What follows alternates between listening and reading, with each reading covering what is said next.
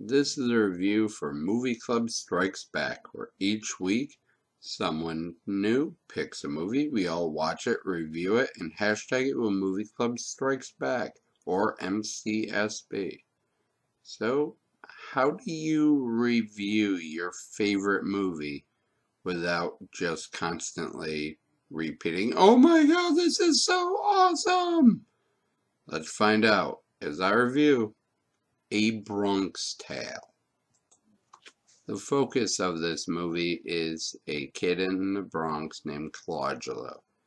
He is torn between allegiance to his father and a local mobster that he witnesses killing someone. After not ratting the mobster out, the mobster starts to give him benefits, and it's a easy money versus earned money conversation right from the beginning. Hey, you stay right over here. See, why don't you go outside? I want to talk to your father. I'll speak to my own son. Coach, we'll wait outside. First of all, I respect you, Lorenzo. You're a stand-up guy. We're from the same neighborhood. But don't ever talk to me like that again.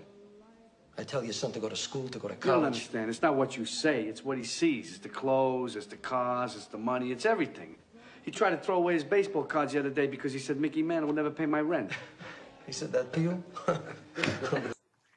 There's a lot of different issues in this movie about race, relationships with significant others, and relationships with friends and parents. In this case, a mob boss and people outside of your world, in trying to make the right decision to follow through life.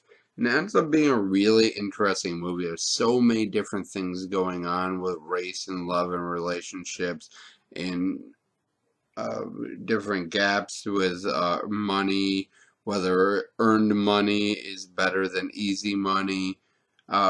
It's a lot of different issues tackled in this one. It's kind of amazing that a first-time director was able to make it all one storyline without going off on tangents. But it is De Niro. He's been in a lot of movies. He knows movies, and I think he handled it really well.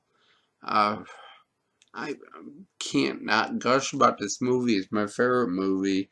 What else can I say that other than, oh my god, it's so awesome, you have to watch it? If you have British Netflix, it's apparently on British Netflix, and if you're American, you can illegally get it somehow. Thank you for watching. This has been a very impartial review by Raymond Smith, and as always, I shall try to do better next time. Here is a clip from the movie. She was tall, she was beautiful, and she was classy. But she was black. And that was a no-no in my neighborhood.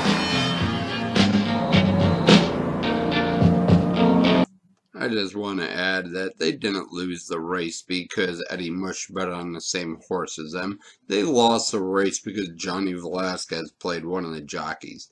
I've never won a race with that bastard in it in my life. He's the real jinx.